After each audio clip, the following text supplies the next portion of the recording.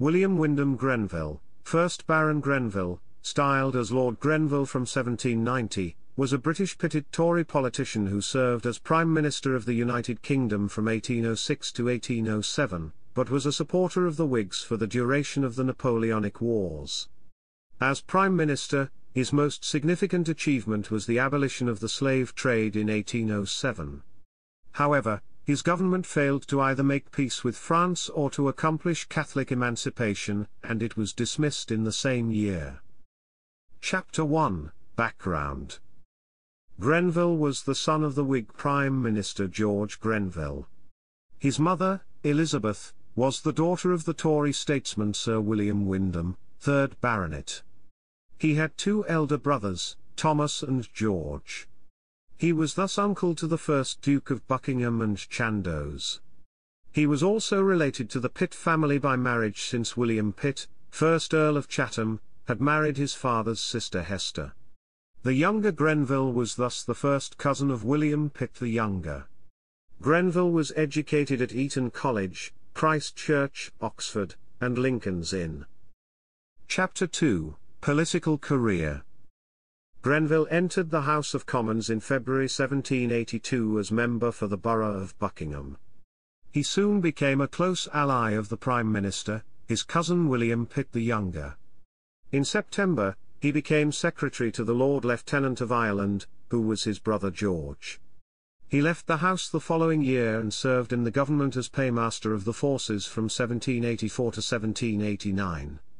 In 1789, he served briefly as Speaker of the House of Commons before he entered the cabinet as Home Secretary, and resigned his other posts.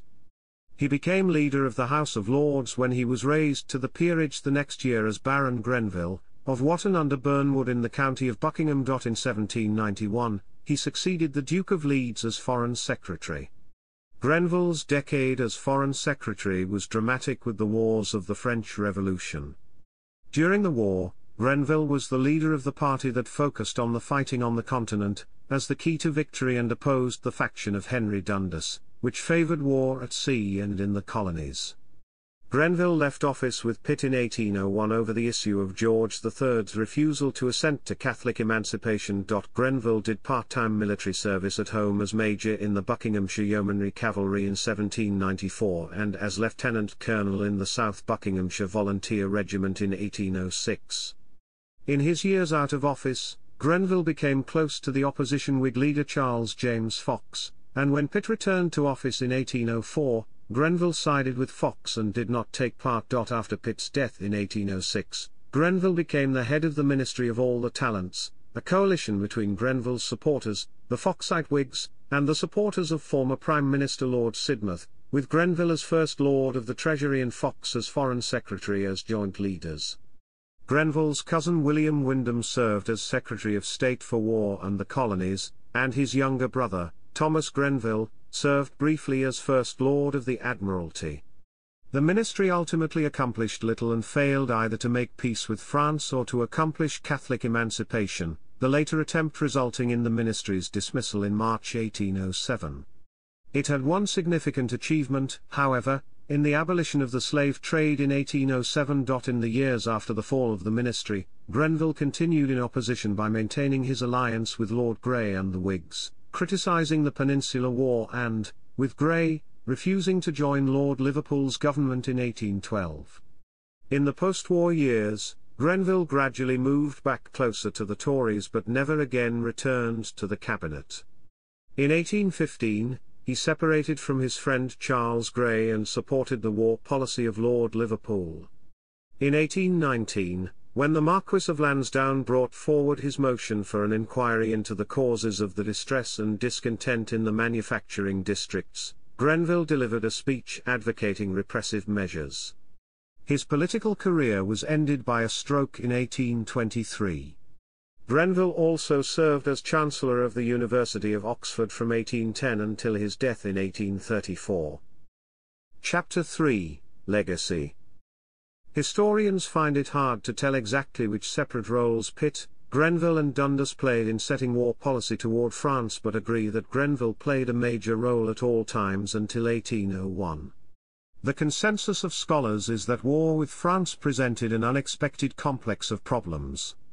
There was a conflict between secular ideologies, the conscription of huge armies, the new role of Russia as a continental power, and especially the sheer length and cost of the multiple coalitions.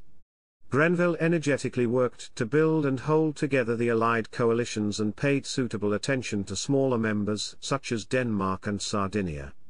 He negotiated the complex alliance with Russia and Austria. He hoped that with British financing, they would bear the brunt of the ground campaigns against the French. Grenville's influence was at the maximum during the formation of the Second Coalition. His projections of easy success were greatly exaggerated, and the result was another round of disappointment. His resignation in 1801 was caused primarily by the king's refusal to allow Catholics to sit in Parliament. Chapter 4, Dropmore House. Dropmore House was built in the 1790s for Lord Grenville. The architects were Samuel Wyatt and Charles Tatum. Grenville knew the spot from rambles during his time at Eton College and prized its distant views of his old school and of Windsor Castle. On his first day in occupation, he planted 2 cedar trees. At least another 2,500 trees were planted. By the time he died, his pinetum contained the biggest collection of conifer species in Britain. Part of the post-millennium restoration is to use what survives as the basis for a collection of some 200 species. Chapter 5, Personal Life. Lord Grenville married the Honourable Anne, daughter of Thomas Pitt, 1st Baron Camelford, in 1792. The marriage was childless. He died in January 1834, aged 74, when the barony became extinct. Lady Grenville died in June 1863. Chapter 6, Ministry of All the Talents. Lord Grenville, First Lord of the Treasury and Leader of the House of Lords. Charles James Fox, Foreign Secretary, and Leader of the House of Commons. The Lord Erskine, Lord Chancellor. The Earl Fitzwilliam, Lord President of the Council. The Viscount Sidmouth, Lord Privy Seal. The Earl Spencer, Secretary of State for the Home Department. William Wyndham, Secretary of State for War and the Colonies. Viscount Howick, First Lord of the Admiralty. Lord Henry Petty, Chancellor of the Exchequer. The Earl of Moira, Master General of the Ordnance. The Lord Ellenborough, Lord Chief Justice of the King's Bench. Changes. September 1806, on Fox's death, Lord Howick succeeds him as Foreign Secretary, and Leader of the House of Commons. Thomas Grenville succeeds Howick at the Admiralty. Lord Fitzwilliam becomes Minister without portfolio, and Lord Sidmouth succeeds him as Lord President. Lord Holland succeeds Sidmouth as Lord Privy Seal. Chapter 7, Honours.